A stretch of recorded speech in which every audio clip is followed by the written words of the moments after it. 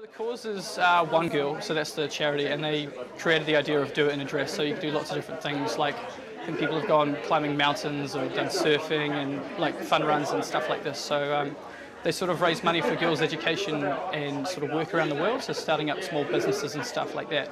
I think they got a couple of statistics and stuff on the website, but one of the ones that hit home for me was the fact that in Sierra Leone, I think a girl is more likely to be sexually assaulted than she is to go to school. So it's a pretty powerful charity, and it's a great work they do.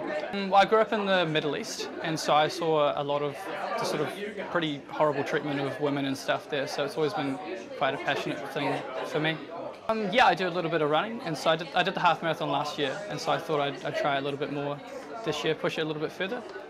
Well, kind of just to finish, but I guess it'd be quite nice to do it in under 4 hours. We think we might be on track for that, but not really sure. We'll just see how things go.